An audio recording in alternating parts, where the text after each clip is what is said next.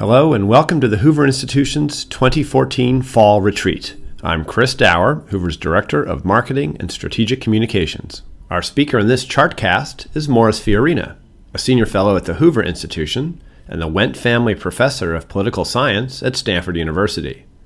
The title of his talk is The U.S. Electorate, Shifting Majorities, Polarization, and the 2014 Elections. It was recorded on October 20th, 2014. And thank you all for coming out at this time slot. Every professor knows that this is the worst time slot of the day to give a lecture. And so if you find yourself dozing off, don't feel bad, because we see your children and grandchildren do it all the time out there. Okay.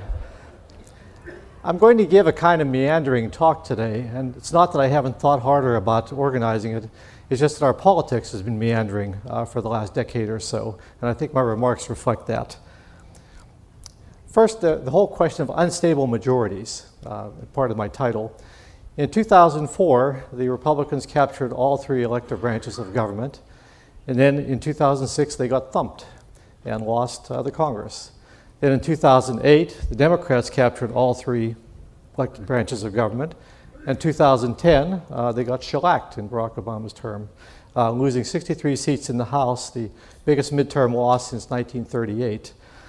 2012, we had the same pattern of government, partly because the Republicans did such a bad job of choosing Senate candidates in the two previous elections. And then 2014, we could very well be looking at a fifth pattern of government in 6 elections. I wondered just how common or uncommon this idea of alternating majorities was in American history. It turns out you have to go back a century and a quarter to find anything like this. This kind of macro instability we're seeing in recent elections. That the last quarter of the 19th century was the last time we saw anything like this. The entire 20th century, we didn't have any kind of shifting majorities like this. And I'll come back to that period at the end of my talk today.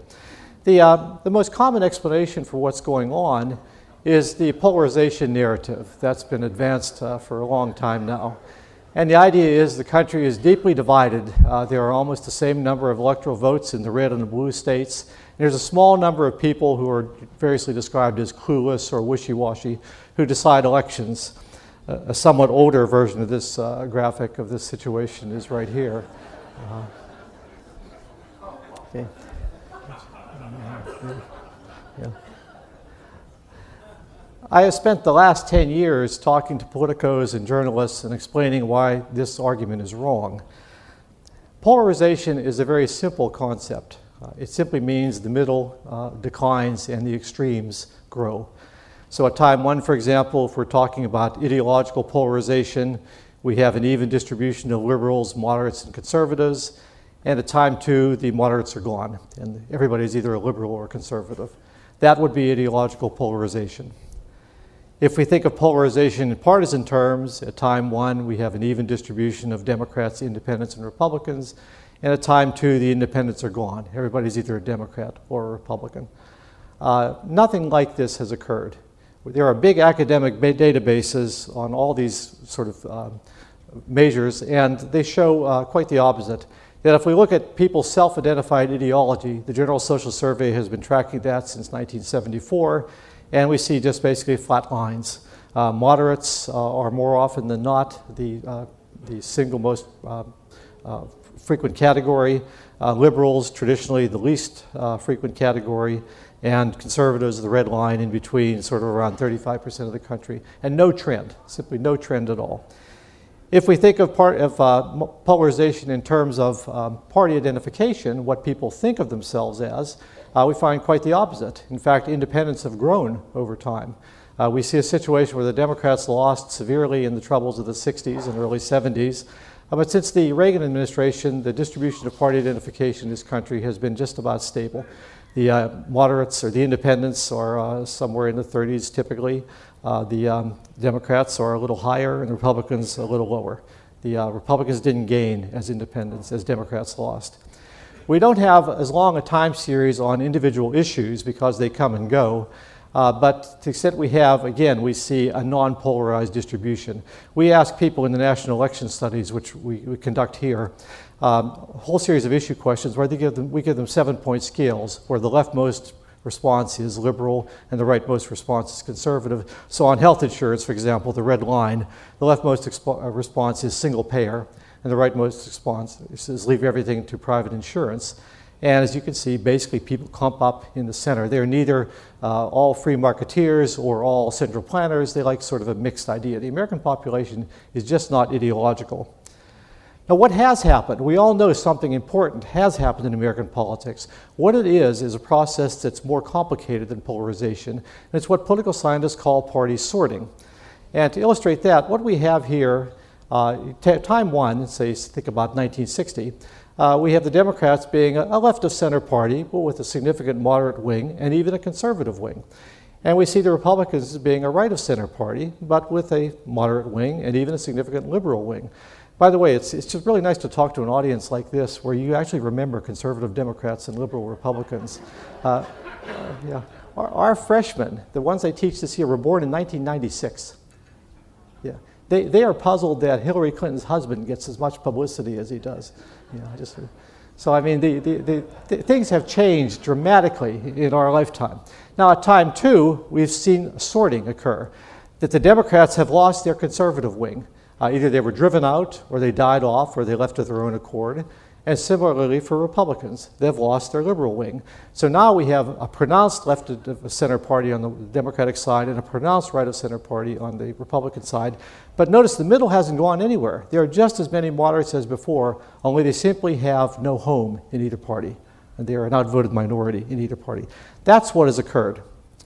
And just to illustrate this, there are limits to the sorting. I mean, clearly voters out there, Republicans and Democrats, are distinct. But take an issue that's really been one of the touchstone issues between the parties in recent decades, abortion. When should it be permitted?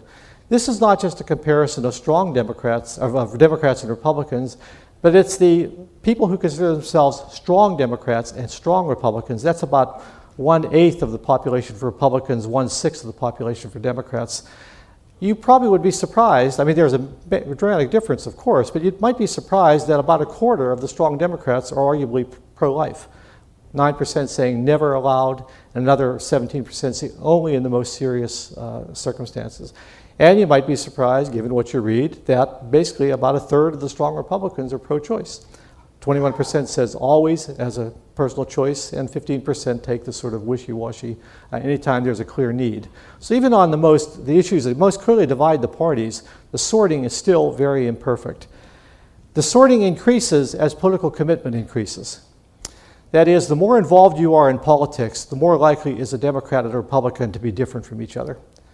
The bottom line, the dashed line, are just ordinary party identifiers, Democrats and Republicans out there in the electorate. And you can see they start out about one ideological unit apart and increase. The middle line, the broken line, are party activists, and people who knock on doors and distribute literature and put signs on their lawns and so forth. And they are more polarized and getting even more so. And the top line is contributors, people who actually give money. And this is where a lot of the polarization politics comes from. There's a great deal of new research on contributing, and it shows that basically donors are the most polarized people in the system.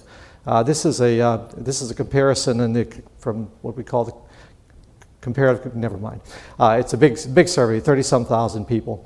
And on the left we see what people who don't donate money, their ideological positions. It is skewed left, but it's basically unimodal. And then we see that whether you're a big donor or a small donor, it really doesn't matter. They're highly polarized distributions. The donors tend to be either on the left or either on the right. The ones in the center, by the way, just tend to be more business type groups who are just donating for access rather than to elect the candidates they like. The outside spending is something you read about all the time in the aftermath of Citizens United and the super PACs and 527s, et cetera. And it's clearly a major development. It's important. You can see how rapidly outside spending is increasing. And the significance of it is it nationalizes elections. That it might be that the two candidates in Mississippi don't want to talk about the same issues as the two candidates in, say, Massachusetts, but with outside groups pouring in the money, they push their issues onto the agenda. And so we tend to have the election being fought on the same sorts of issues all around the country. A generation ago, most of the funding for congressional campaigns came from individual donations within the district. Now it's very much a national sort of party money race for the parties. What has been happening, I think, in the recent decades that accounts for the ping-ponging back and forth is what I call political overreach. And this is not a normative term. It simply means that once you're in office, you govern in a way that alienates the marginal members of your coalition. That you run on one basis and you govern on another basis, and some of the people who voted for you are unhappy about the way you're governing. It's certainly not something new. I mean, Lyndon Johnson is a classic example. In the aftermath, very special circumstances, the Kennedy assassination, the landslide victory, they passed a huge amount of legislation, arguably went much farther than the country would have liked. The result was a slap down in the 1966 election and the election of Richard Nixon in 1968. Bill Clinton in '92 ran as a more or less conservative Democrat, conservative moderate, and then veered sharply left his first 2 years in office. And again, the Republicans took over Congress in 1994. Newt Gingrich then proceeded to overreach, shut down the government, and he managed to re-elect Bill Clinton. We've seen the same thing happen with Bush, with Obama. Bush, when he was re-elected, fairly narrow margins, says, I earned capital in the campaign, political capital, and now I intend to spend it. And things didn't work out so well in 2006. A lot of people didn't realize they had voted for personal Social Security accounts or to spread democracy around the world and nation build. And in his memoirs, President Bush says, well, I may have misread the electoral mandate. The American people don't give mandates. The American people put you on probation. They say, we'll give you 2 years, 4 years, and we'll see how you do. So it's the whole concept of a mandate is one of the great myths of American politics. Barack Obama, I'll come to in a moment, is a case study in overreach. The overreach is becoming more frequent, I think, for three reasons. The first is, as the party bases have become more homogeneous, their pressures are coming all from one side. So when you have a Democratic president in office, all the pressures are coming from groups like the Netroots and so forth. They can't play off liberals and conservatives against each other. Same thing for the Republicans. A second reason is that since majorities have become so fleeting, I think there's a tendency to say we better strike while the iron is hot, that we may never get another chance to do health care or whatever, and so they do that. And the third thing, much more impressionistic, I've talked to very active people on both sides, is a kind of self-delusion, that if you associate only with people who sort of share your political sentiments, you get a very sort of biased view of what the American public really thinks. So I think the overreach has just become endemic in today's politics. Again, coming back to Barack Obama, we remember all the promises that were made in the various speeches and during the campaign. I think they'd be much happier if they had cut all the things after the semicolon and just put a period on that. You just don't want to set the expectation, set the bar too high when you're in politics. And it's not only the extremity of their positions that is a component of overreach. The other component is their priorities. In the 2012 campaign, or 2008 campaign, it wasn't about health care. That was a middling issue. It wasn't about cap and trade. It was about jobs and the economy, but this is clearly what the administration focused on, was cap and trade and health care in the first 2 years. Again, reflecting, I think, the pressures of the base. And he didn't learn. I mean, the cartoon Obama here learns a lesson, but the real Obama didn't. This is his description of his 2012 inaugural address. We don't let our students use Wikipedia, but it's actually pretty good for a lot of things. The emphasis here, climate change, immigration reform, and gun control. Well, these were indeed issues that were very important to the Democratic base. But the Pew Foundation, a very reputable polling firm, 2 weeks before this inaugural address had conducted a poll in the country in which they asked the American public, what do you think should be the most important priorities for Congress and the President to work on during the coming year? And this is what they said.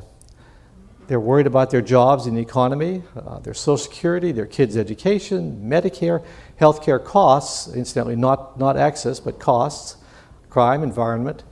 And here are the less important issues. There's immigration coming in at number 17 there on the list. Guns coming in at number 18. This is 1 month after Sandy Hook. And so guns are still number 18 in priorities. And dead last is global warming. Now, I'm not saying what people should be focused on. That's not my job as an analyst. All I'm saying is there's a big disconnect between what the American people wanted the political system to be focusing on and what the political system, the Obama administration, actually was focusing on. A bit of a digression. About a year ago, I suggested to the people running the Hoover poll they put a version of this Pew poll on for California, just to see what California priorities are. And I assumed they would be quite a lot different from national priorities, given the political complexion of California. In fact, they weren't. This is the top priorities of all the California respondents. And okay, illegal immigration comes up a little higher because of obvious reasons for California. And then here are the low ones.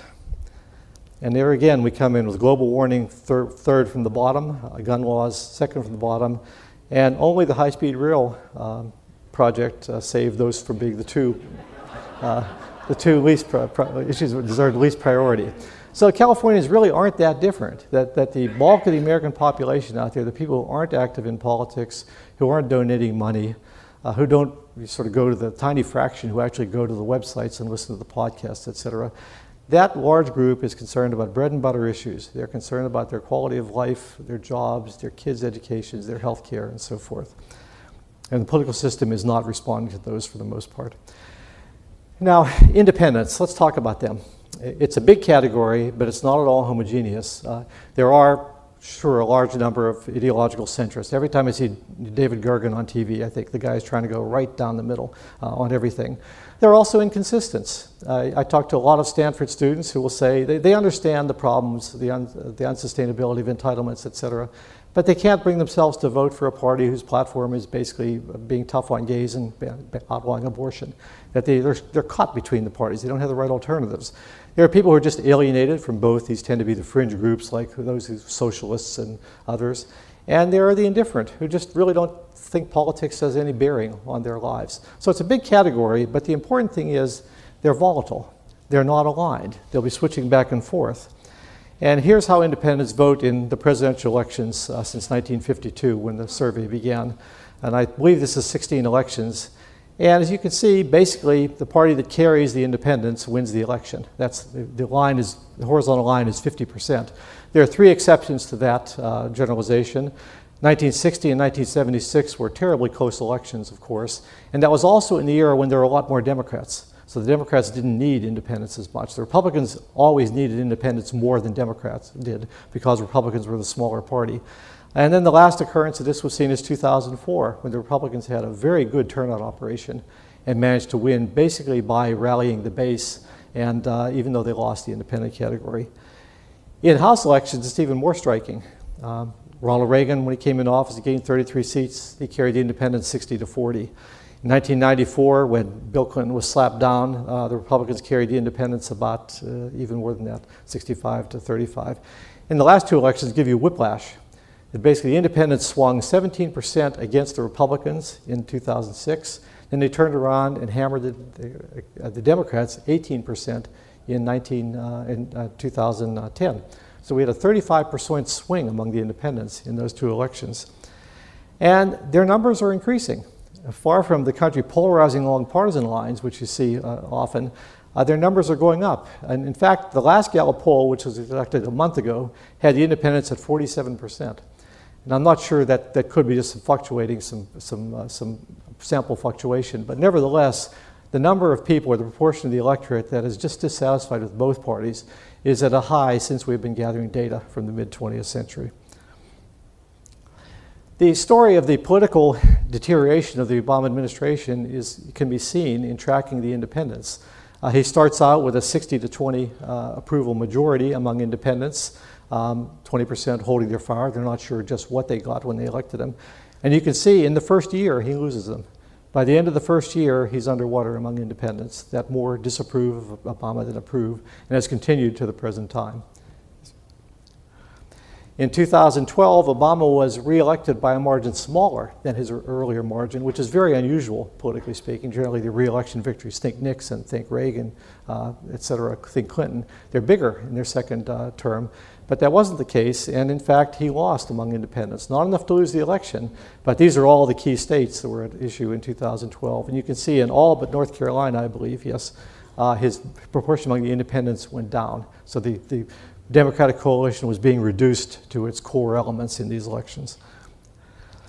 Which brings us to the present era. We are in a new era, basically from the one that most of us have grown up in. That we grew up from the 60s to the 90s, which was an era when Tip O'Neill had this comment that all politics is local. And that was true during his era. This was true. This was the era in which you had conservative Democrats, liberal Republicans, a big incumbency advantage. That didn't matter what happened in presidential elections. The Democrats just continued to win the House of Representatives. And that turns out, historically speaking, to be the anomalous situation. It was true during the pre-Civil War days when we didn't even have elections on the same day or the same month in many cases. And it was true during this period. Instead, we're now in a nationalized era in which is basically more common, the latter part of the 19th century, the New Deal period, and the present era, in which people vote on the basis of national issues and national candidates, that there's not much difference. They're not splitting their tickets much. And just to give an example of one indicator, this graph depicts the proportion of congressional districts, House districts, that voted for the presidential candidate of one party and the congressional candidate of the other party. So split majorities in the districts. As you can see, in this mid-20th century period, mid to late 20th century period, those numbers often reach to 45%. And this is those two peaks are Nixon's and Reagan's re-election, when a lot of people voted for the Republican presidential candidate and the Democratic congressional candidate. And then it began a precipitous drop to the present era, whereas in the last election, only 5% of the congressional districts voted differently for those two offices. Now think about the incentive effects this has. If Tip O'Neill came to the Democratic caucus in 1985 and said, I want to oppose Reagan on this, there were 113 Democrats who said, oh, let's be careful, Tip. He carried my district. If Boehner comes to the Republican caucus nowadays and says, I want to oppose Obama on this, there are only 16 Republicans who have any problem with that. Their districts voted for them and for Romney in the last elections. So the incentives to sort of hang tough and obstruct are much greater now than they would have been to compromise and to go across party lines, just as a reflection of the fact that the voting has become so much more homogeneous. One of the real indicators that sort of makes political scientists' eyes leap is this graph, which is a little more complicated. But if you had, put it this way, if you had a choice, you wanted to predict a congressional candidate's margin in this election, and you had two pieces of information. One was how that person did in the last election, and the other was how the president did in that district in the last election. Well, I think most of us would say, well, of course we want to know how the person did in the last election because that's the same candidate running with the same issue stands and so forth. And that was certainly true for 5 decades, starting from when we have data again. The personal vote maps the importance of your own margin in the previous election. The presidential vote graph, the dotted lines, maps the proportion, the importance of the presidential vote. As you can see, they crossed for the first time in 2006. And it was a big difference in 2010. So now, in the last 2 elections, it's been more important to know how the president did in your district the last time than how you did. So that's an indication of how incumbency has become much weaker, how your personal stands have become much weaker, and how the national picture, the national issues and the national candidates have become much stronger. We are looking at, for the first time since 1990, a fairly normal midterm in the House. A normal midterm is basically the party the president loses seats. In 1994, we had the Republican takeover, a wave election. In 1998, despite this generalization that the presidential party loses seats, the Democrats managed to gain seats when the Republicans doubled down on the Lewinsky scandal late in the campaign. In 2010, the Republicans, the incumbent party, gained seats in the aftermath of 9/11 and some very unwise political positioning by the Democrats. In 2006, we had another wave election, the thumping. In 2010, another wave election, the shellacking. This one looks pretty normal. That I don't know of anyone who has any model, who's doing any polling, who expects anything more than single-digit losses for the, I mean, basically you could go somewhere between 5 and 12 seats losses for the Democrats in this election. It's not going to be a wave, in part because the Republicans already control so many seats. There's just not that much more marginal territory for the Republicans to take. Our colleague, Doug Rivers, is the president of YouGov Polymetrics, which is a big internet polling firm. And he's doing the polling for CBS News, New York Times this time. And they're oversampling the competitive states, and they're sampling in all of the Senate races and the House races. And these are Doug's probability estimates based on their surveys. And essentially, the Democrats have about something under 5% chance of taking the House. And realistically, it's probably even less. I just don't know anybody who wouldn't bet the House on the Republican, no pun, on the House going Republican. Senate's like everybody else, whether you go to the Washington Post or New York Times or any polls, that it's just so close to call. And Doug's basically giving it to the Reds. These are the probabilities of a given number of seats after the election. And Doug's basically saying there's just a slightly greater chance than 50% of the Democrats, of the Republicans gaining the Senate in the last election. It's very close. And this is his data from a month ago, his portrayal. And I called him this weekend just to see about changes. And he says, well, he says, Kansas has clearly slipped some, but he still thinks their polling shows Kansas going Republican. Colorado has clearly slipped some, but he thinks their polling still shows that Colorado will likely go Democratic. So it's basically, you know, everybody's sort of expecting this is going to be really close. Probably if you had to bet, you'd want to bet the Republicans will win control, but it's going to be by a very narrow margin. And there's a good probability. There are enough close races that last-minute things, gaffes, et cetera, and there have been some, they keep doing it, that they could still change the outcome here. Doug's polling on Obama is very interesting. If you say, is Obama a factor in your vote? Republicans all say, oh yeah, you know, it's going to be a national election. It's all about Obama. The Democrats say, no, nothing to see here. Move on, folks. This is all about local elections, local candidates, and so forth. These are massive differences between Republicans and Democrats. You've probably read about how Republicans are more enthusiastic than Democrats in this current election, and that's true. Everyone, you know, all these are battleground states. Doug shows, and the country as a whole at the bottom. Doug shows that the Republicans are more enthusiastic, but not by much. The gap was smaller in 2010. So it's in terms of comparing to 2010, it's kind of a weak reflection of that. I'd like to conclude by going back to this 19th century period, because I think there are a lot of parallels between then and now.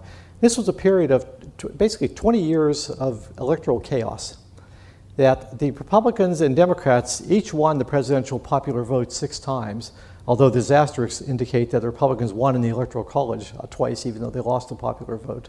The House was more often than not Democratic. The Senate was more often than not Republican, although it was actually tied. That's where the asterisk is. And there were only, in 22 years, there were only 2 elections, 2-year periods, in which one party controlled everything, the Republicans in 1880 and the Democrats in 1892. So these periods of chaos can go on, historically speaking, quite a long time. If this is any indication of what we're doing now, we're halfway through, basically, what could be another 10 years of chaos. They tend to end when one party wins big. And people say, okay, that's it. You know, and that party governs successfully and cements that majority in for a while. But you have to have a party win big and have a really successful administration, which we haven't had in recent years. There are a lot of historical similarities if you read the historiography of the period. It was a period of great economic transformation, the Industrial Revolution in this country.